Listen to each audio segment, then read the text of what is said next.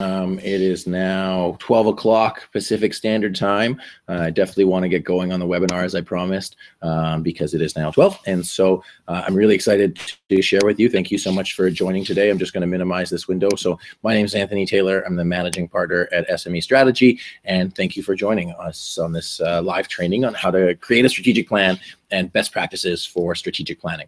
So it's a huge, huge topic. I'm going to power right through it. I will send you some stuff in email after this. So you make sure you have the slides. I will send you a recording of this. So do your best to pay attention and follow along. And I apologize in advance if I speak too quickly. I'm just very passionate and we have lots of stuff to cover. So here we go. Let's do it. So what is a strategic plan? So, I mean, a lot of people talk about strategy and strategic plans. So it's really the choices that your organization are going to make towards getting to its desired future. It's the plan that you share with your team so they know where the organization's going. So it's just as important to write the plan for your leadership team as it is to share with everybody else in your organization. And it's how you measure success. Having those metrics and having measurements and knowing if success was a place, how would you actually know that you got there? And that's what a strategic plan is for. So why do strategic planning in the first place? To focus your resources on the things that are going to have the most impact. That means spending your money in important places and not worrying about the less important places. To give a sense of purpose and direction to your staff. As you mentioned, the plan is not just for your leadership, but for everybody on your team. And not to be surprised by and suffer from events that happen inside and outside of your organization. So your business is running, your organization running as it is now, and then things are going to happen. Not everything is going to be the same, and strategic planning helps you not minimize the bad stuff, but take advantage of the opportunities. And so I know everybody's going to have questions. You're going to have specific questions about your organization. So we'll be able to answer that later on as well. Just to double check, can everybody hear me okay?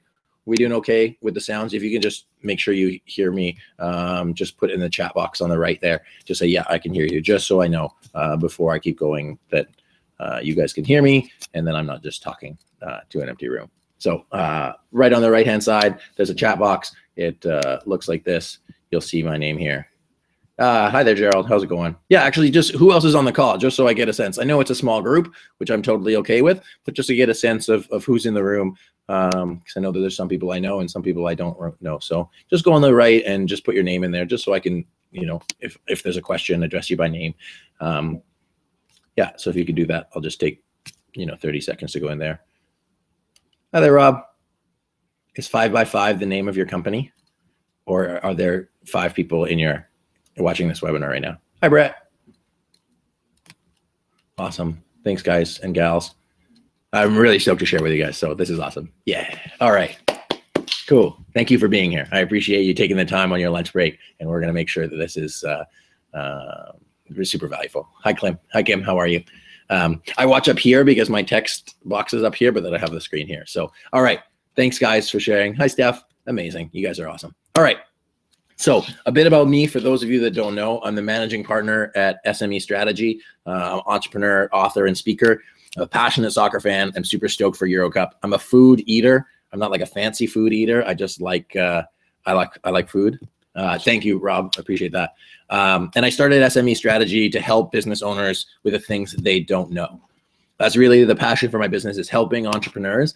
So when we talk about strategic planning, it's really planning for the future and being aware of what's going to happen or what might happen, and to make plans to be successful in that space. All right, so what might hurt you? So we talk about those risks, we talk about those things. So some of the things that might hurt you. So negative culture and toxic workplace. That's one of the things that really comes up a lot when we talk about strategy. Competitors entering your market. What if somebody else tries to do the same thing you do? Consumers changing preferences. They're changing all the time. And if your business sticks with just one thing, you look at Blockbuster, they didn't adapt their strategy and now they're gone. Technology changes. Again, I couldn't have done this webinar like 20 years ago. So those are different things that level the playing field and create advantages, but also threats to you. Legal changes, again, depending on how you do your business. Laws can change, policies can change. Bottlenecks in your organization, depending on how your organization is structured. you might be working inefficiently and it might be harming your profitability at the end of the day. You might be too successful. You might be growing too fast. And because of that, you haven't made plans for the future. Managers are pulling people in different directions. So that comes up a lot in strategic planning, that different silos, different people in the company have a different vision for the future, and you're wasting money and it'll actually hurt you in the future. And then people don't know what they should be doing. So I mentioned twice in the beginning that when we talk about planning and communication, that it's really the plan for your employees. So if your people don't know what they should be doing, how do you expect them to be successful in all of that? Awesome. Okay, so strategic plan, the purpose. It's for yesterday, today, and tomorrow. So a good strategic plan takes into account, how do we get to where we are now? So that's successes, failures, strengths, and weaknesses. Okay, so we're going to talk a little bit about the strategic planning process. I will give you a template on how to do that after, but I'm really concerned with the best practices today. So how do we get from where we are now? Successes, failures, strengths, and weaknesses. Where are we now and where are we going? So when it comes to strategic planning, we ask ourselves, what is the vision? What is the mission? What are our values? What are our objectives? Let's do an environmental scan to see what's going on outside of us. Inputs from within the organization. So what's the information that we have at hand to guide our decision making, and get those inputs from your team. So that could mean management team. That could also mean frontline staff. And I encourage both. And then what do we need to do and what do we need to be aware of in the future? Okay. And that kind of thing is tactics. What are we actually going to do? Risks, what's going to get in our way, and scenario planning. So planning for alternate versions of the future. Again, each one of these topics is like its own topic. And so we could talk for a few minutes about each. And today we're just going to focus on the strategic planning process. So if you're going through the process with your team, it'll look like this. So I'll just let you look at that real quick while I sneak a glass of water. And this is really, if you're building a strategic plan, these are the things that you need to focus on the most. Vision, mission, values, pretty clear. Objectives are strategic priorities. We'll talk a bit about that later. Tactics, what are the things that you're going to do to achieve these objectives? Then your SWOT, your strengths, weaknesses, opportunities, and threats. Environmental scan, like we talked about, risks and action steps. So if you're trying to figure out, if you're here to figure out what is in a strategic plan, this is it. And you can download a strategic plan from SMEstrategy.net. So then you write up your strategic plan and then you're good, right? That's it. You write it and everything's fine. You have a strategic plan. Obviously, not exactly. Don't make a shelf plan. So a shelf plan, a strategic plan that sits on the shelf and does no one any good. So that's what I'm really want to emphasize today is, depending on the type of organization you are, if you're a government organization or a nonprofit that creates a strategic plan for others, then you might have to make a really, really long plan. Like that's a huge binder plan and eventually sits on the shelf.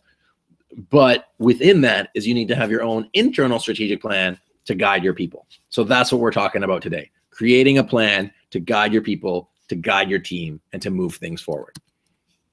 So strategic planning is a great opportunity to create change, and the planning meetings are just the start. So I did a video that you can actually access if you ask me for it, called Before the Strategic Planning Process. And it's all about, there is no beginning or end to strategic planning. It's constant.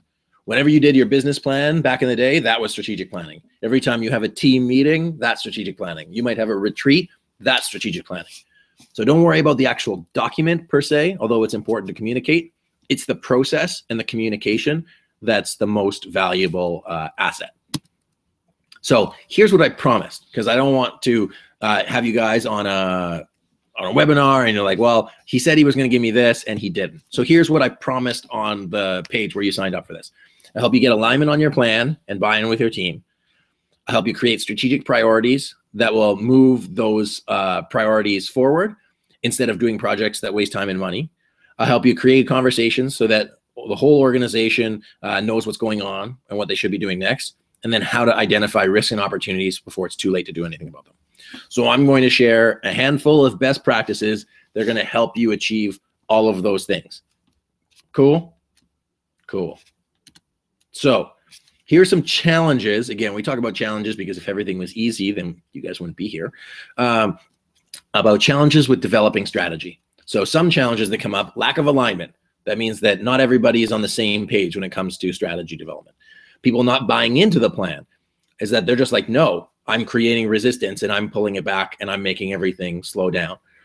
Lack of direction. We have no idea if we're going left, right, or straight. And how can you build a plan based on that? Too many things to focus on. I see that a lot, even as entrepreneurs. Inherently, we try to do so many things. And the important thing is to do a few things that are going to create the biggest impact towards getting to that ideal future. Employees not empowered to make changes. So they can't actually do anything when it comes to the strategic plan. They see it, but they can't impact it. And then information silos. It means that information resides in people or resides in different levels and different teams, but nobody else knows what those challenges are.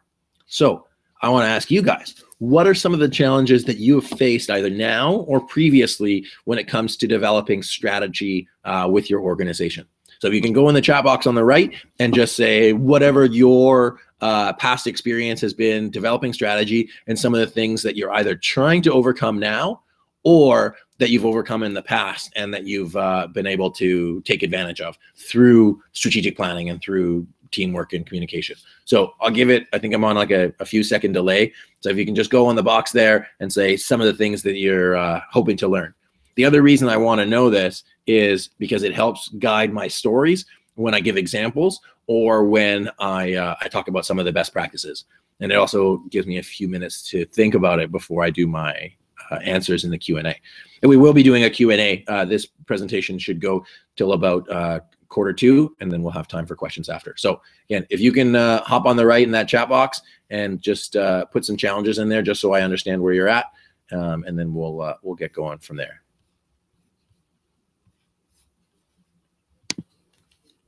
Awesome. And I'm sure some of you guys are typing and there's a bit of lag on my side. So thanks, guys. Okay.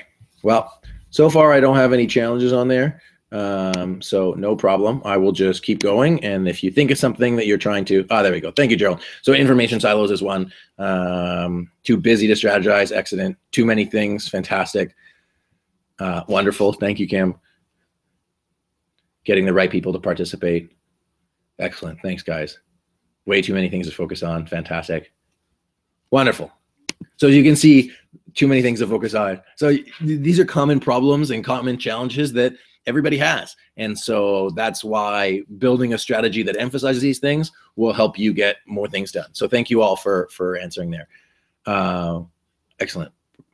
Growing fast. Perfect. Well, growing fast. See, challenges happening growing fast. So, alrighty. So there we go. That was actually, I was ahead of myself. So thank you for that. All right. So moving on. Interviewed 31 companies or 26,000 people at 31 companies to figure out what traits align with strong strategy execution.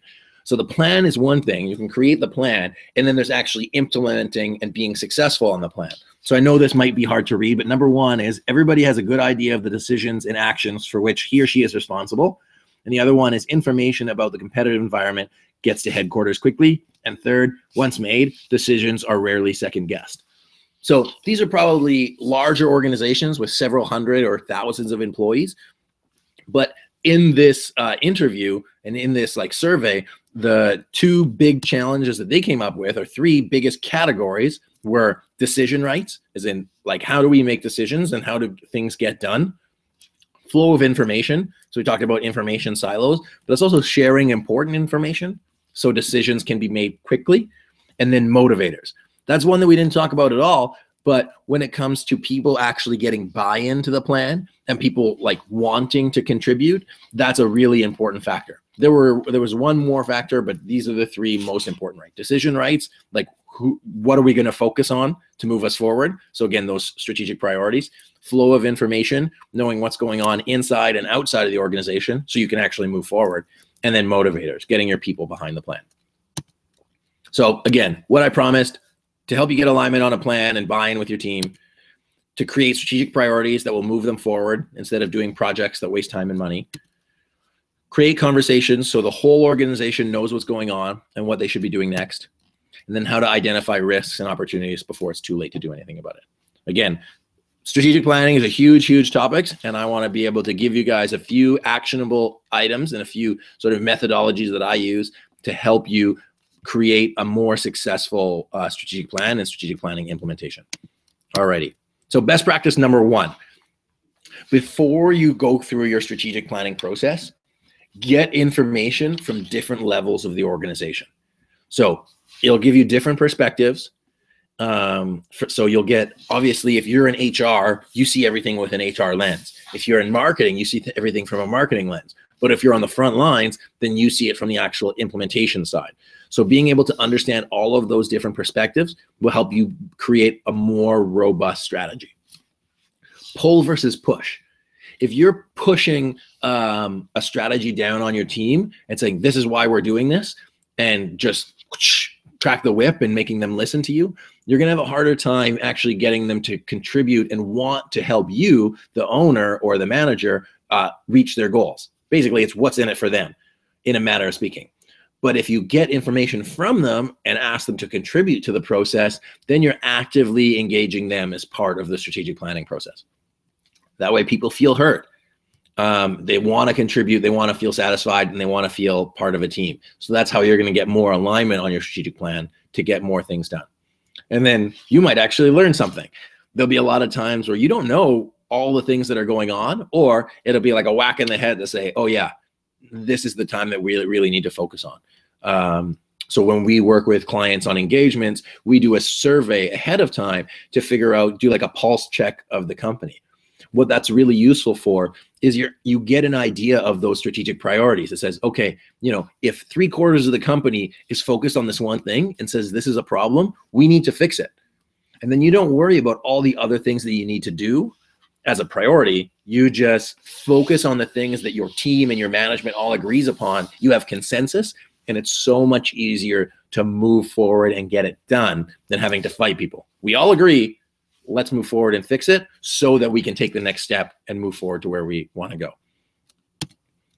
So best practice number 2, let everyone contribute to the plan. Now, I mentioned this, alluded to this in forms of communication, but when we talk about the strategic priorities and we talk about measurements and KPIs, you want to pick a goal that everybody can contribute to, okay? So a way to remember that is everybody's on the same team. I'll use a football analogy, if I may, is that you have offense, you have defense, you have special teams. Everybody ultimately contributes to the team winning. Offense does it in their way, defense does it in their way, special teams does it in their own way. So in your organization, look at your vision, look at your strategic priorities and the things you really want to focus on, attach a measurement to each of those things, and then figure out how everybody in your organization can do their part to contribute to it. So I say see alignment. Alignment is the most important part of the whole strategic planning process. That's why when SME Strategy works with companies, we call it aligned strategy development. There's no sense in making a strategy unless everybody's on board with it. So moving forward, whether it's an issue of teamwork, an issue of communication, or whatever else you're working through, is getting everybody from management team down aligned on the plan and create a way for them to contribute to it. They need to know how their job is influencing the future of the organization. So I hope that makes sense. And I'll talk a bit more about that. Again, if you have any questions, you can type them into the side right now or wait till the end and I will answer them all in there. But I'm for now just focused on this and I think we'll have a good amount of time after. So we talk about the strategic priorities, getting stuff done. Our best practice is to pick a handful of priorities, like 3 or 4, and then pick the most important one. So I'm sure you've got a bunch of stuff that you got to focus on in your organization. Pick 3 or 4. And here's the rationale. If you pick 10 priorities, 10 things you need to focus on, it's way too complicated for your team to understand. And it means that you have maximum let's say, 10% of energy, time, resources to dedicate to that strategic priority. You might still have to do those things, but they aren't like high priority items for this quarter or this year. So pick a handful of priorities because it's easier for everybody to remember. Notice how I do my points in threes. Everybody, you can say, focus on this, and focus on this. And of all of our priorities, this is the most important. Customer satisfaction, adding new customers, adding new revenue, reducing waste, managing inventory. I've heard it called must-win battles. So the important thing is to figure out what are the must-win battles, what are the things that are most important to your organization, and what is the one that's going to move your organization closer towards its vision. Again, pick priorities that everybody can help move the needle on. And so I'll explain KPIs really quick, because I don't think I did before. When you have a strategic priority, you want to attach a KPI, a measurement to it. How are you going to figure out your success? And the best practice we use is going from X, your current state, to Y, your future state, by date. Okay, so we talk about SMART goals and stuff, but X to Y by date. And so look at it like it would be your gas gauge, from 0 to full, from X to Y. So pick priorities that everybody can help move the needle on. In every part of the organization, they know that they can contribute to the success of that measurement. And that's alignment. That way, everyone's on the same team and everybody plays their position. Everybody does what they do well to contribute.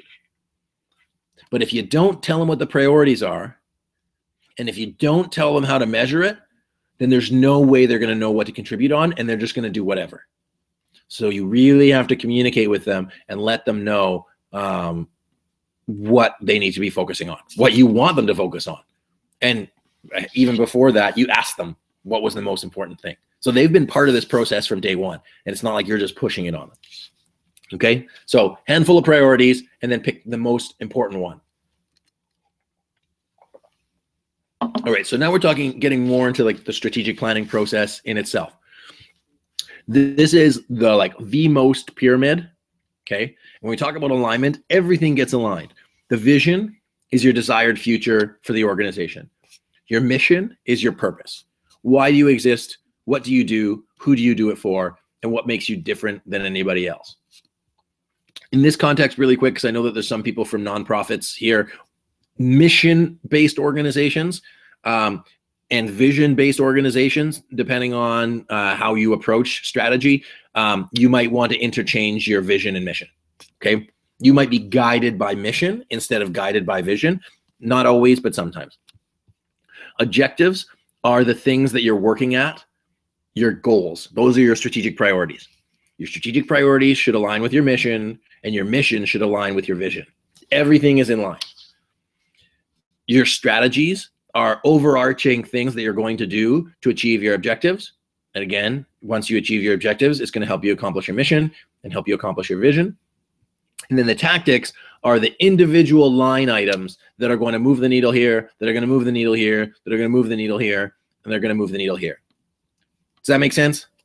So make sure everything in your organization is aligned.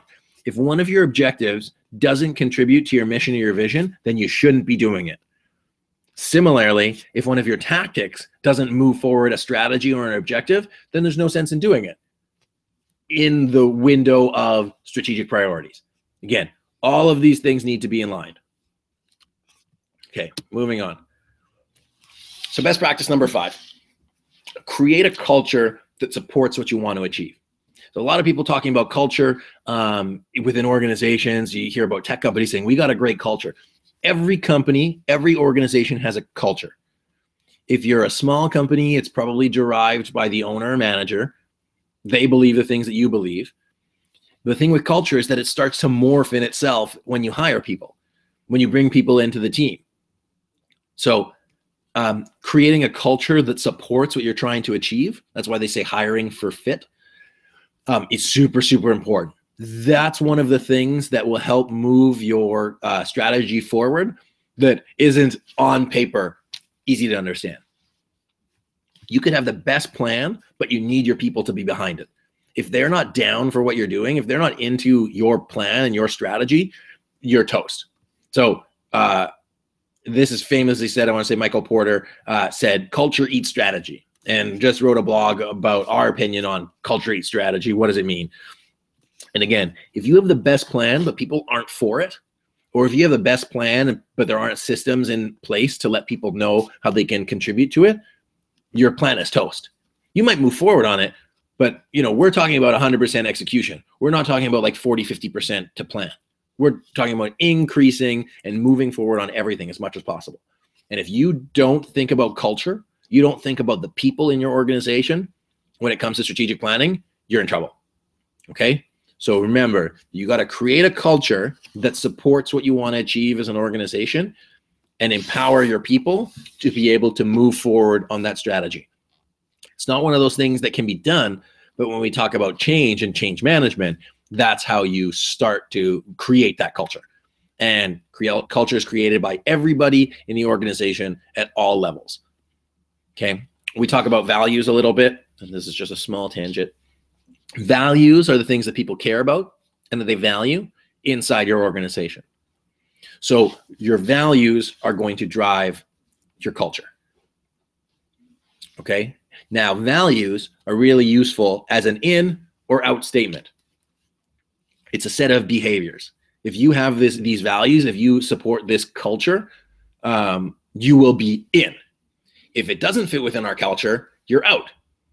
So when we talk about decision rights and we talk about culture and we talk about strategic planning objectives, really, really easy for your team to know, should I do this? Is it in line with our strategic plan? No, then I don't do it. Should I do this? Is it in line with our strategic plan? Yes, then I move forward on it. So in or out statements, but creating the culture of, we're moving forward on this plan, we're moving forward on this strategy, and this is how we're going to do it. And I'd be happy to explain that later on. Number 6, pick the right measurements. Okay, so we talked about KPIs. We talked about attaching measurements to your goals. And it's so important to pick the right measurements. Now, it's easy for me to say from a computer here saying pick the right measurements. You can just say, okay, we're going to use increase customer satisfaction. So how do you measure that? Customer satisfaction could be measured a variety of different ways. You can measure it net promoter score. You can measure it in returns, like people coming back to the store and repeat purchases. Those are both metrics. You could do an in-person survey. You could do a different customer satisfaction survey. The right measurements are key because it's going to help people focus on whatever the objective is.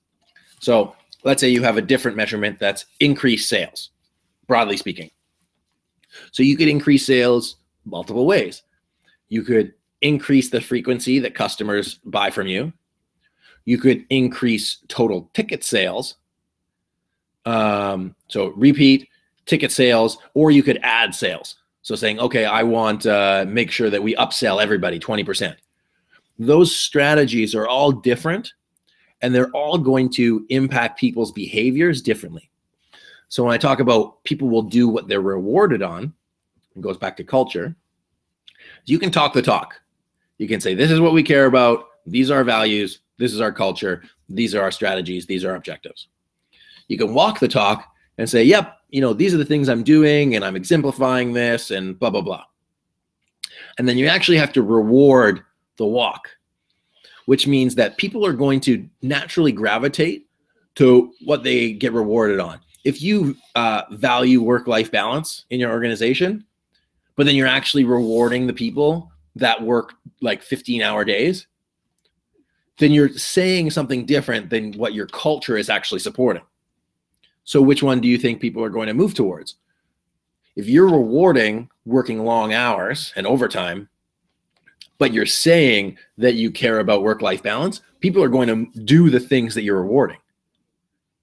So again, if you're talking about quality or speed, whichever one you reward is what people are going to gravitate towards, no matter what your plan is. So again, getting alignment between your measurements and your rewards for those achieving those measurements is key. Different measurements will have different results, different approaches, different strategies, different tactics. So it's good to create a KPI, create a measurement, test it, and if it doesn't work, change it. Totally fine. It's your plan. That's the best thing about strategic plans and strategy, is that it's designed to be changed. So the reason I don't advocate a huge plan is because the second you write a plan is basically out of date. So use strategic planning and use strategy development as a living document to help you move forward and guide your decision making as a team. Number 7, this one's really important. Learn how to create change. Okay, so there's a change model called the Kotter change model, a really good book called Driving Change by Kotter. And it talks about change management is basically going from where you are, your current state, to your desired future state and how to get there. So if you've ever tried to like lose weight, gain weight, stop smoking, stop drinking, making your bed, any of those like personal things, it's not as easy as just one day I'm going to decide to make my bed every day. Some people are like that. They can quit cold turkey. Now, you have to understand your organization, big or small, old or young, has norms and things and ways of doing things. So if you're going to change those things, in this point of the room, I would put up my hand and say, who likes change? Typically, no one likes really change. So same thing with your organization, same thing with your people. They are going to resist change. So if you can understand this model at a basic level, it's going to help you move forward the changes that you want to see in your organization. So whether you're trying to get the right people to participate, whether you're trying to break down communication silos, whether you're trying to manage your growth, whether you're trying to manage your time, whether you're like too busy, these things, creating change, is going to help you in every aspect of your planning and your management. So this is what the model looks like. So we go through this informally, not in steps when we do planning with clients, but I'll just run through the meats real quick. So establish a sense of urgency. That's why change. Why do it now? What are the alternatives to not changing, to staying the same way? Creating urgency is super important. Obviously, it's step number 1, but it's really to get people off their asses to start doing something different. Creating a guiding coalition. If you're a management team, if you're a leadership team, if you're doing your strategic planning offsite and you're there, you're part of the guiding coalition. You also need to recruit people from different levels of the organization to buy into your plan, to start leading that future. Develop a change vision. Again, part of the planning process. What is the vision for the future? Not this huge vision. I mean, the vision is huge and you have to describe it, but a change vision. What is that future state going to look like? If after all of these changes, we hopped in a time machine and we went to that like ideal future and we got out, what would it look like? So here's a little piece on visioning is, again, hop in a time machine. We got to that place. How would you describe it? What does your staff look like? What do your people look like? What do your customers look like? What are your market segments? Where do you operate? How much money are you making? What does your office look like? How are the work days for your employees? What does the commute to work look like? Every little aspect. What color is your desk? Every little piece of that is like a blueprint for your house. And if you don't tell people the blueprint, if you don't tell people what you're building, then there's no way they're going to build it the way you want. So get alignment and agreement on the blueprint of the future of your company, or the blueprint for the future of your change strategy, and tell everybody about it. Because as soon as you tell people about it, it makes it real and they can understand it. Okay? So this is step number 4. Communicate a change vision for buy-in. So that means starting to talk to people about it. Let people know what you're trying to build. Let people know what you're working towards. Empowering broad-based action. We talk about helping people move forward on the strategic plan, contributing to it. How can your phone person, your CR, or customer, whatever, phone person, contribute to your strategic plan? They might feel like they don't contribute. How can somebody who's like making burgers or in your back office, how can they contribute to it? You're paying them. They're there. They're doing work. They have a choice, and you have a choice. Either they're going to do work that doesn't contribute to the strategy, or they're going to do work that does. It's up to you to get them on board to do the work that's going to contribute to the strategy and to move towards the future that you guys want for your company. Generating short-term wins, okay? So that's really making the change real. You know, if you're losing weight and you step on the scale and nothing happens, nothing happens, nothing happens, nothing happens, you're going to get deflated and you're just going to give up. Well, the same thing's going to happen with your team. I'll talk a bit more about that after. But create short-term wins that create momentum and make it real for people.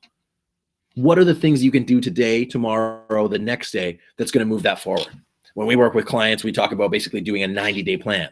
What are the action steps outside of this meeting that are really going to solidify that change? Who's responsible for it? When is it going to start? When is it going to end? And how are we going to move it forward?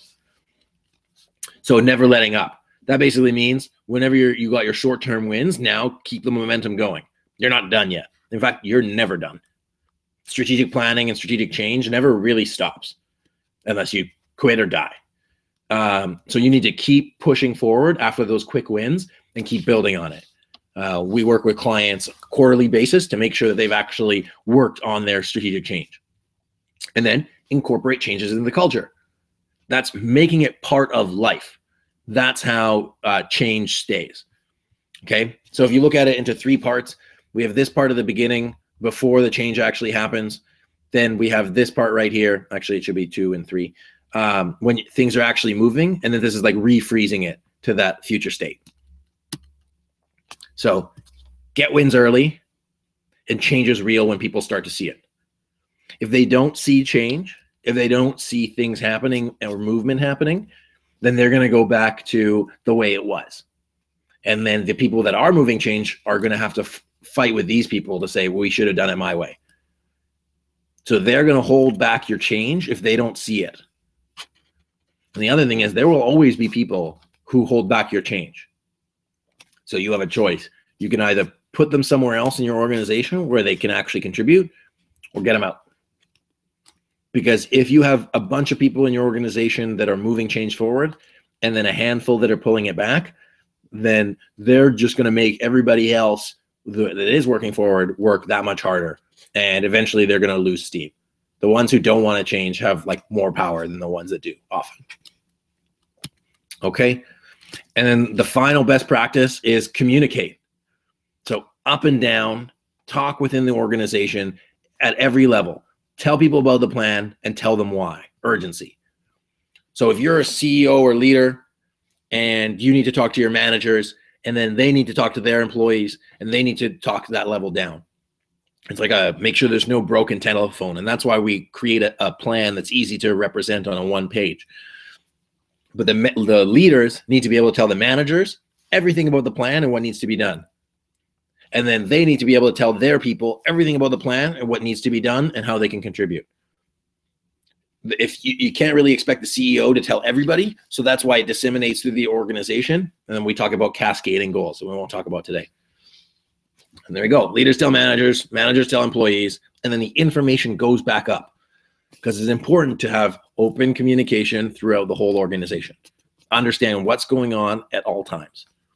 It's going to help people make better decisions. It's going to help empower them for action. It's going to help everything move forward towards your goals.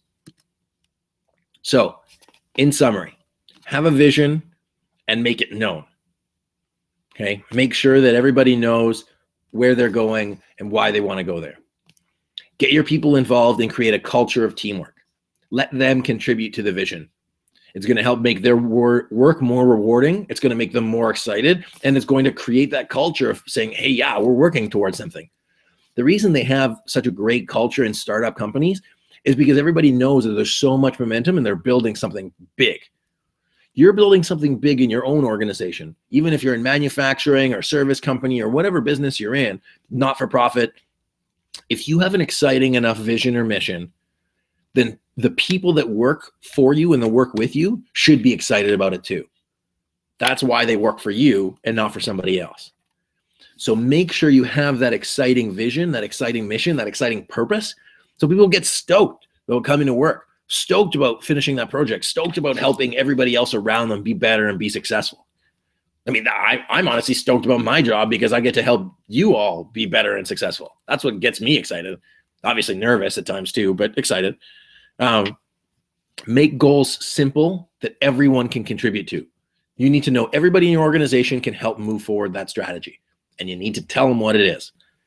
Make sure that's simple to understand, explain, and measure.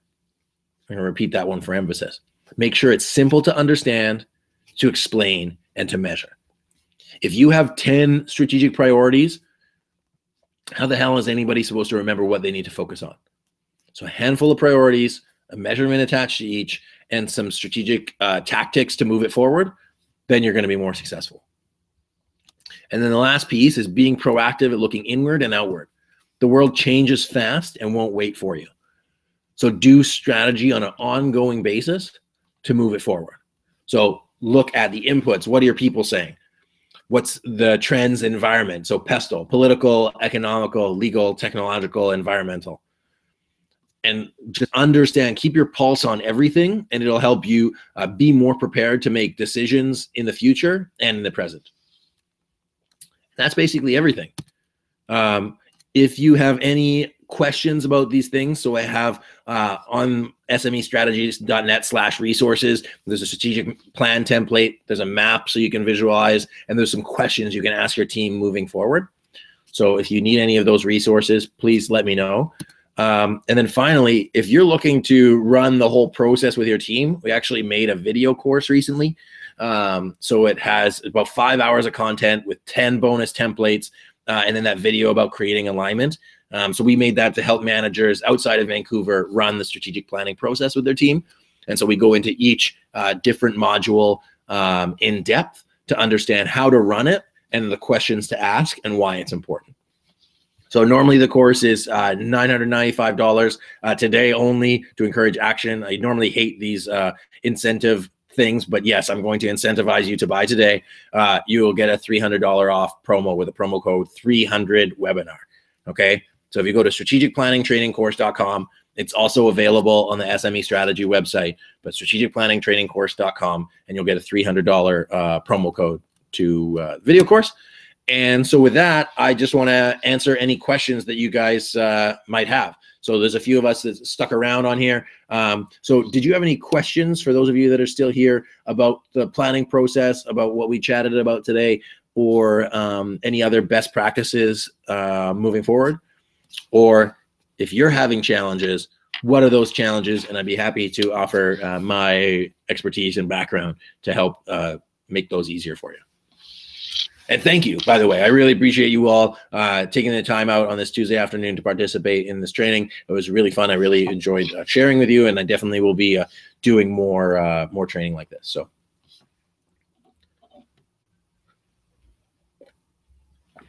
and of course, if you don't have any other questions, have a wonderful day. But hopefully there's a few questions I can answer for you that'll help you move forward. And do check out, and also if you're looking to do more training on this, or if you're like, hey, I have a topic that I want to learn more about, let me know in the chat box as well, or send some feedback at SME Strategy to let us know how we can create content and create tools that'll help you with your strategy and team development. Excellent. Cheers, Brett. I appreciate it. Awesome. Thanks, Kim. All right. Well, it looks like everybody's got the information they need, so I will give you another 30 seconds a minute. Off the top of your head, can you provide an example of a well-known vision? Well, Google's vision, this is a good example that I like to use. Thanks, Amanda. Google wanted to be like the source for web traffic. Okay, I don't remember it verbatim, but their vision was to be the de facto source where people get information on the internet. And I would argue that they successfully achieved that recently. Basically, you could look at those as like, how do you know if we got there? Well, market share. And then when Google decided to change to Alphabet, which was their different companies, they had to do it. They had to do that reorganization strategically because the vision of Google was achieved. And if you had a company that was doing self-driving cars that Google owned, that had nothing to do with search. Something in virtual reality has nothing to do with search. Something to do with machine learning has nothing to do with search. So Google had to change their vision, and instead of actually just changing the vision, because Google's vision is still the same, to be the source for information on the internet, but then Alphabet started off these little companies that that was able to better achieve or have more alignment with the mission. Thank you, Stephanie. Does that answer your question, Rob? I mean, there's a few examples that I have sample vision and mission statements, and I also have a blog on sample strategic plans. I think I've like dug up like 20 or 25 different strategic plans and put them in a blog on the website, just to give you an idea of different companies' vision statements. But it should be aspirational. It should be exciting for everybody in the future. And it should be like a horizon. So hard to achieve, and then in the future, if you actually achieve it. Excellent. Cool. And I mean, different organizations have different planning cycles. If you're a small business, like I wouldn't recommend a planning cycle of more than like 1 or 3 years. But if you're a city, then your planning cycle might be like 25 to 50 years. And some like Japanese organizations have like 100-year planning cycles. So, oh yeah, there you go. See, there you go. Google's a good example of that. So, yeah, there's another really cool one. Johnson & Johnson has a credo. And so when we talk about the mission statement and the purpose statement, and how the purpose statement should align with the core customer, then they have 4 core customers, and so they basically explain their purpose for each. So yeah, the real thing with a vision statement is like, what does our company look like in the future? What will it be? Some people have like short and sweet ones that are like for others. And so we talk about that as well, as like a short and sweet vision statement, like you could tweet it, is really for everybody else to understand. But if you want something internally, then some people have like, to be the market leader in this, to be on the horizon of this, to contribute to this, to make every child, like again, like drinking water for all children, housing for all people. Like those are big aspirational vision statements that exist for a lot of people. You're like the Red Cross, to provide aid everywhere that it is needed in the world, those type of things. So yeah, excellent. Anybody else have any questions? And if you have any feedback, if I talk too fast or too slowly or not enough information, or if you didn't get your questions answered, please let me know. And I mean, like if you're like hoping for something else, probably edit this part out at the end. But yeah, no, I just really want to be able to provide the best value for this. So please let me know. Excellent. All right. Well, for those of you that are still here, I really appreciate you. I mean, I appreciate everybody, even if you left. But yeah, I appreciate you guys coming out and sharing, and then do check out the training course. And if there's anything else I can offer you, just please let me know. And so with that, I think if there's no more questions, I will, cheers, Rob. Yeah, I will call it just before 1 o'clock on Tuesday. So thank you all so much. I really appreciate it. And yeah, looking forward to sharing with you another time. Cheers, guys.